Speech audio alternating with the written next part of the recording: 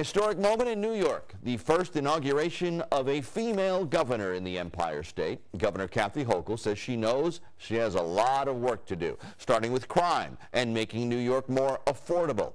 Eyewitness News reporter Lucy Yang has the story.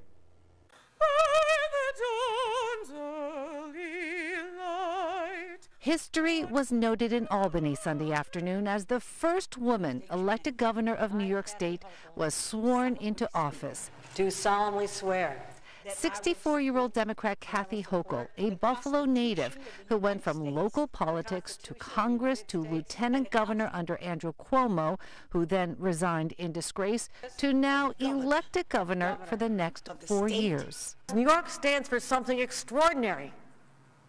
Opportunity and ambition, compassion and tolerance, and the most fascinating people and places.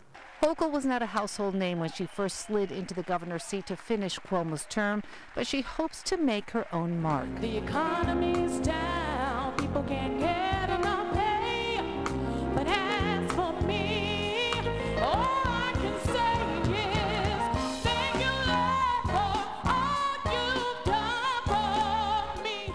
Hochul is facing a troubled economy, high taxes, terrifying crime, and residents fleeing the state. Beating her challenger, Republican Lee Zeldin from Long Island, is one victory, but now comes the tough part, making good on promises for a safer, more affordable New York for all. The poet laureate for the ceremony, 8-year-old Caden Hearn from Harlem, who stood on tippy toes to reach the mic. In my mind, I heard my ancestor cry. They helped clear the path so others do not have to die. We must create opportunities for the people today, but also invest in it tomorrow so our young people, like our poet Caden, can have a better life.